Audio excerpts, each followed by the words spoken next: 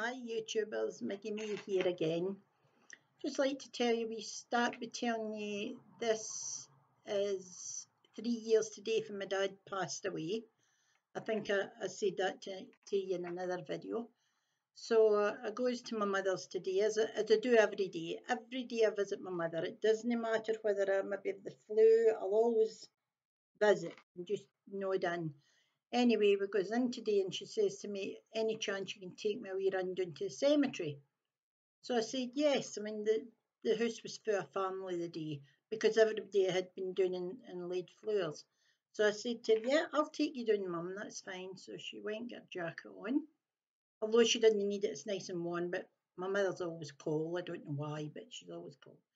Anyway, off we go down to the cemetery. It's only about a mile away.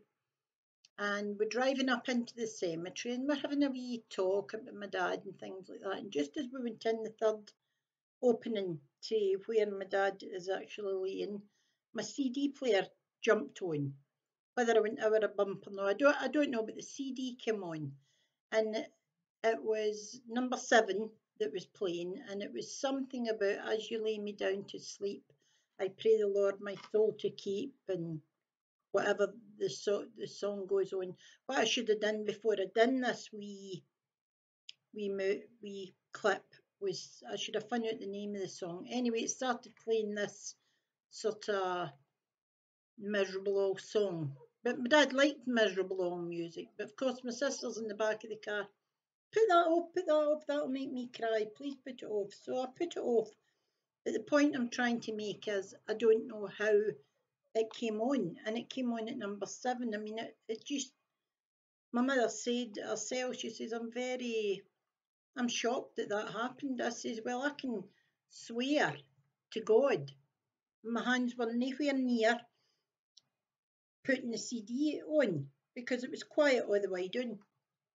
Anyway, that's what happened today. So I think my dad was just letting us know that he was happy that I had taken Mum down.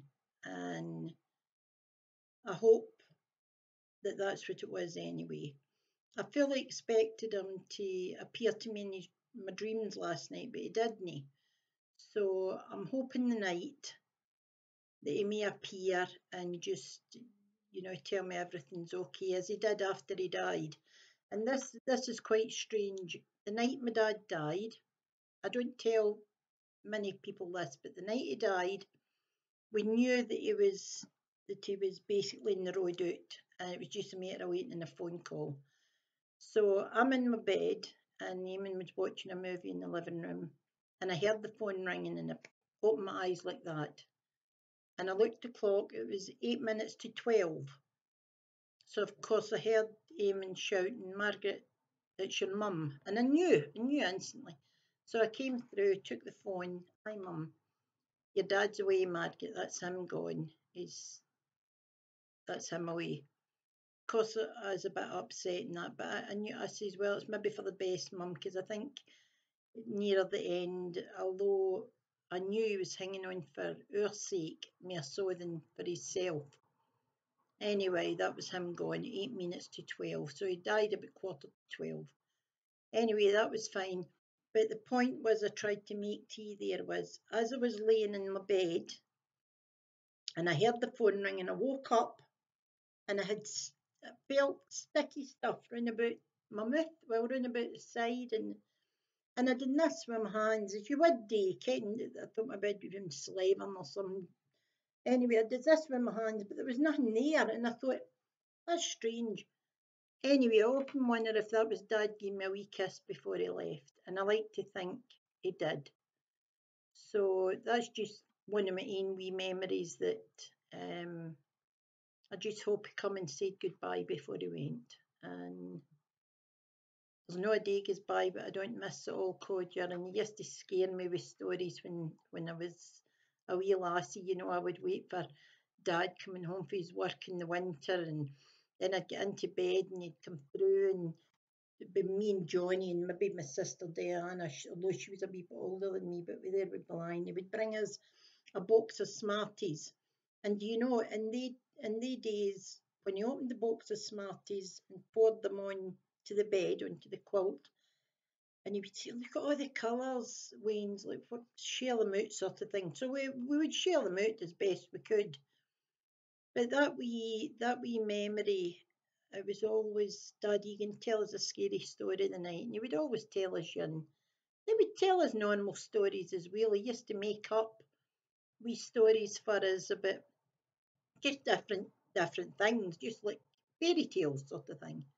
But it was his scary stories I liked. And in the hallway in Broomnow, the house we're in Broomnow, had a long hall.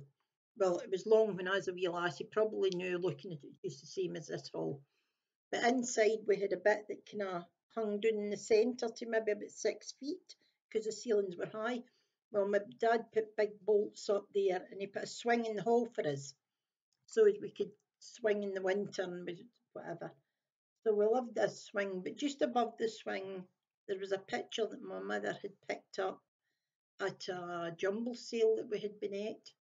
And it was just a picture of an old man's face with a sort of dark brown background, but it was oil paint, and it was signed. So anyway, excuse me, we hung this picture up here, and Dad would say to us, "Oh, you watch.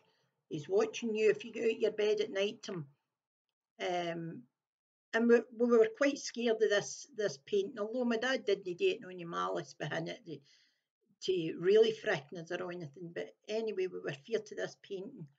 But then one day there was a chap at the door, and it was an Irishman, and he was buying things that you had in the house that you maybe no longer wanted.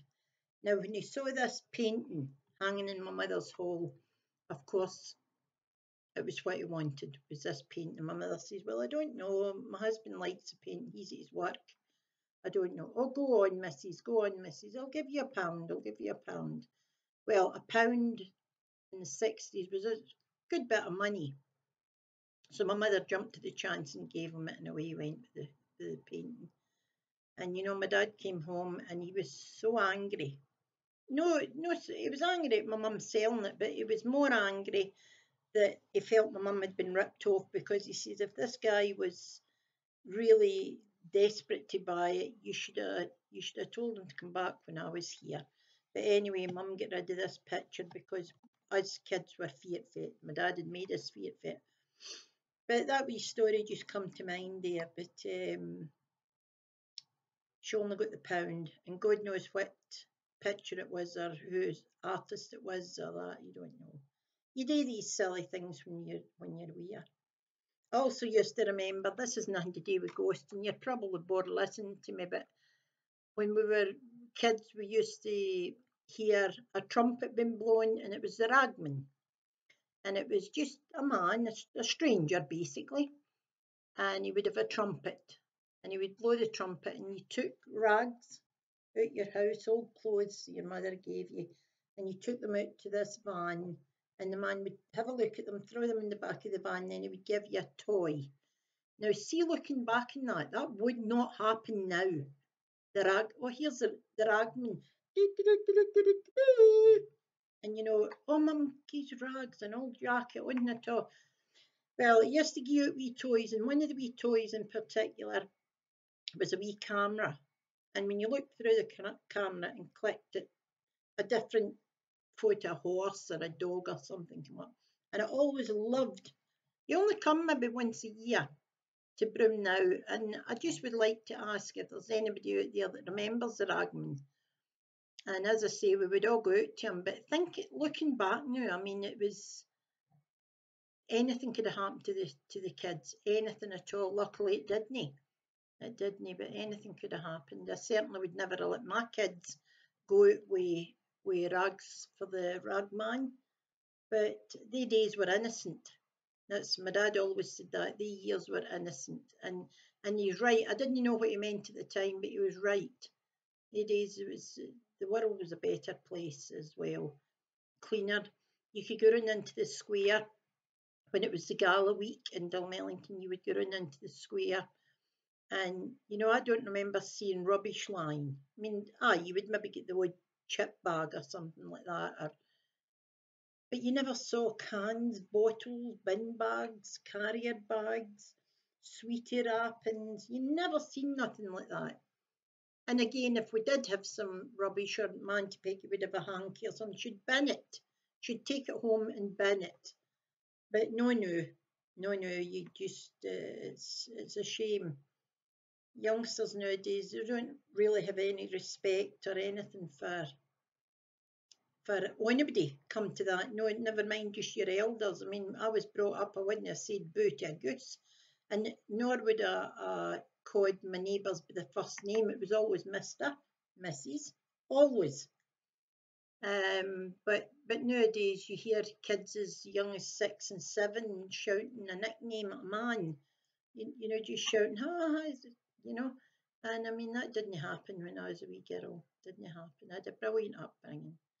But anyway, I think I've spoken enough now about Broomnow and all the friends I had down there. I must document all these stories I have of Broomnow, of what went on down there and what didn't go on. We lived next door to Dalmellington. It's an old hospital, we called it. It's now the cadets are in there. But we lived right next to it, and my dad says it was used during the war as a hospital. So it just got the nickname the Old Horsey. And, you know, we stayed next door to it, and it's all the fun memories, all the nice memories. My dad had pigeons and everything. Anyway, I'm going to stop speaking now, and I'll speak to you soon. Okay, take care. Bye.